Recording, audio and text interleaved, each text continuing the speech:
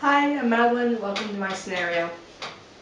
I studied the work of Mitcham, who was my inspiration for this whole project because I went to a museum in North Carolina over winter break and I saw his video, Head Full of Doubt, Road Full of Promise, that he made for the Avid brothers.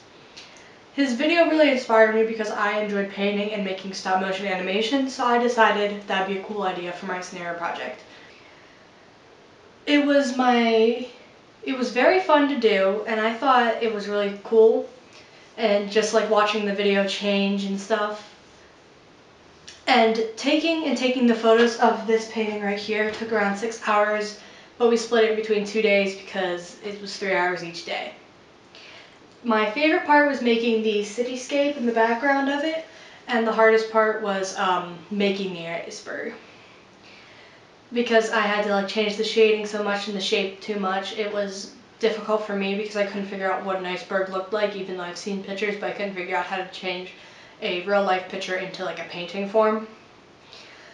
He emailed me back around February 12th, somewhere like February or January, and because we emailed him and I asked if he would give me some tips and stuff, and he gave me a huge list of it.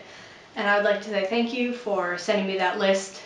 And he said that a drawing animation was much easier to make than a painting animation, because drawing, you can easily erase things, you don't have to wait for things to dry, but with painting you have to wait for them to dry, or take a blow dryer to it and blow dry it too, that works too.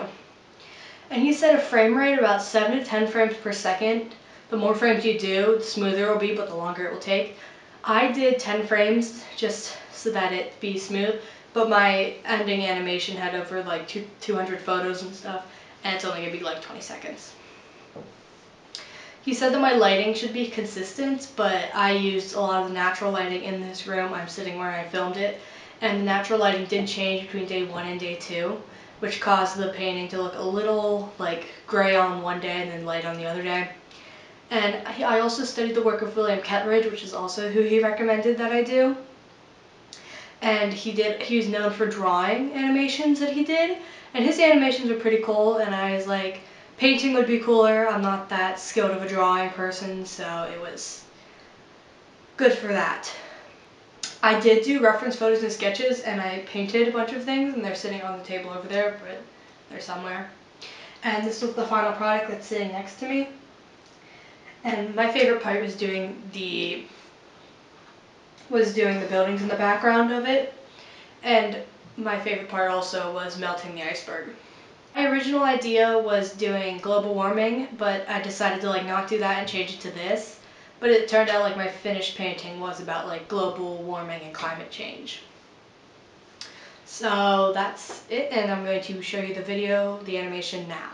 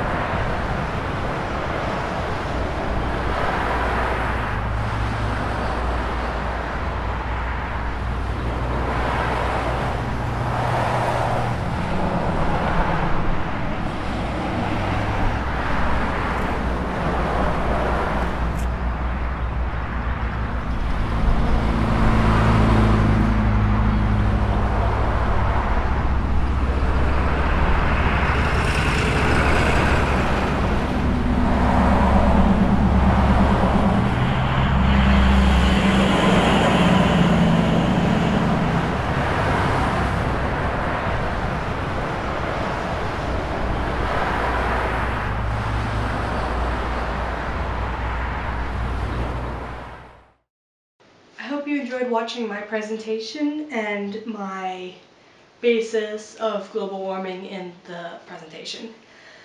And let's just say, make this a clear thought, just a question to think about. Many leaders aren't taking this seriously, thinking like, oh, it's just a hoax, oh, it's all fake. And because they aren't taking it seriously, the people and the citizens aren't taking it seriously, which is causing people to just think, oh, it's just a hoax, oh, it's all fake. But leaders lead people's thoughts, but could you ever lead theirs?